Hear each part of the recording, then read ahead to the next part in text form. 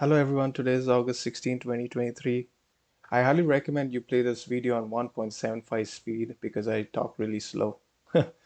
So let's dive into it today. If you notice, obviously we've been discussing this trend down. It's amazing how this trend line, which was drawn a few days ago, is holding. And even today we just bounced right, we stopped right there.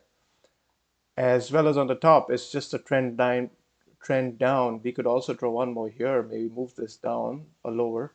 uh, and we can see that this trend both on the upside and the downside is kind of it's holding. So it's an indication of weak hands buyers and sellers. It's just that. So we also have to remember to look at the bigger picture first, which starts off from the monthly. I did discuss in my previous video that this is July and this is August. August is an inside month still. If it breaches the low of the previous month, it becomes one time framing lower on the monthly. That's a big negative. So we have to really watch that level. I don't know if it's going to happen in the overnight, tomorrow morning, tomorrow afternoon, next week, we don't know, or if it doesn't happen at all. Nothing is guaranteed or can be predictable in trading. If anybody says or can predict something in trading, run away from that person, run far away. Okay? Trading is an art, not a science. And you have to look at the actual market generated information, which we call as MGI, meaning is there volume? Is there gusto selling? Is there selling from visual levels or from some prominent indicators? Now this is the monthly. We move on to the weekly, which is also on a downtrend. It's one time framing lower. Now on the daily, again, this was drawn I would say about a few days ago. It's holding that trend down. We also have to notice the 50 SMA, which is breached. A lot of long-term traders also look at that 50 SMA, 100 SMA, 200 SMA. These are important indicators. And also, if you look at that green line, it's the 8 SMA, which short-term traders also look at. So it's all negative at the moment. The trend is down monthly, weekly. Sorry, not monthly yet, just about yet, but we're almost there. Monthly, the weekly is down and the daily is down. Now let's look at our market profiles again. Now, if you notice that I'd marked this 44.17 level, which is also 44.18 to the 17 level, this is an important level for me. Why did I mark that level? If I look back about a month ago, that was that low of the month. And this right here was an afternoon pullback low. Now, some of you don't really know what an afternoon pullback low is. It's to do with the market profile in the afternoon. Sometimes if the inventory is getting too long, it gets rebalanced.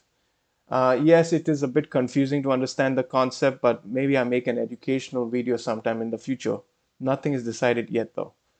So I did mark that level. It's an area rather. For me, even support resistance, it's not just one line, it's an area which I look at. Okay, so going back here, we came right there to that level, which also happens to be on the trend line, and it bounced and it stopped right there. Let me quickly show you the daily market profile. Some very important indications rather today. I'll also talk about the trade I took, not just to, it's educational also, and it's for my own records.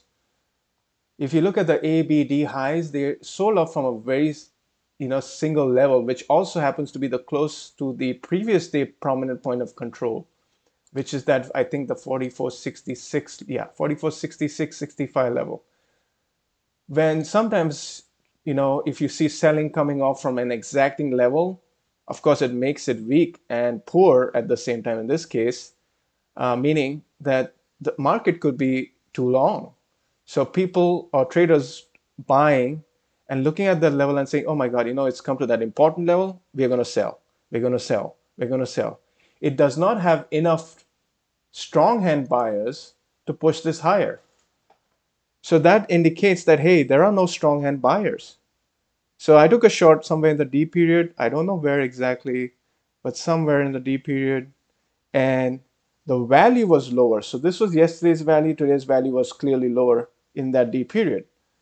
And I kept my stop right above that prominent point of control. So good trade location is basically where you know where you get in and get out if you know you're wrong, if you think you're wrong. Okay. That's defined as a good trade location. So another indication for me to take that trade was the week lows.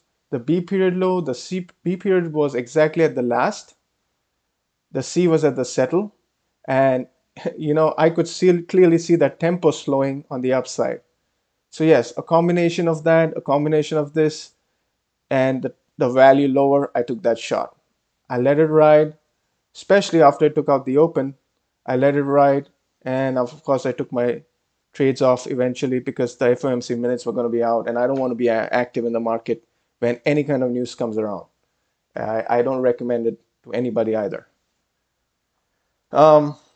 We have to, however, take this information forward. So I'll be marking this 44.65, 66 level as an important level just to watch on the upside. You also had another trade which was against value, but if you see that F high, the J high was weak because it bounced off right off from the last. And once, you could have gone against it because it eventually got taken out, but not the best trade because you're trading against the value. But that's just something to note, just something to remember, okay? Because it can happen if the value is higher and you could have gone long, okay? Moving forward, we have to watch to see if this level holds. We have to see how the overnight goes. Do we see a prominent point of control in the overnight? Do we see double distribution, triple distribution? We really don't know what's going to bring, right? It's all market generated information, MGI. Our next important level on the lower side is, of course, that 4,400 level, which is important, very important support.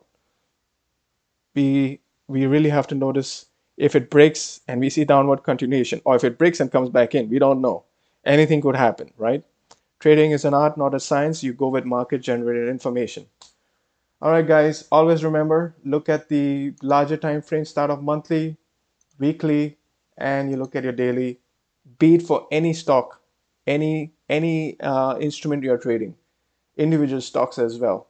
And another thing, don't ever try to catch a falling knife. Okay, guys, that's the easiest way to blow your account. And also never add to a losing trade. These two are my golden rules of trading.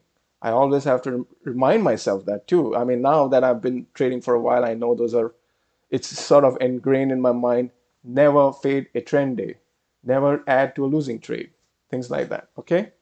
I hope you guys have a productive week ahead and trade safe. Bye bye.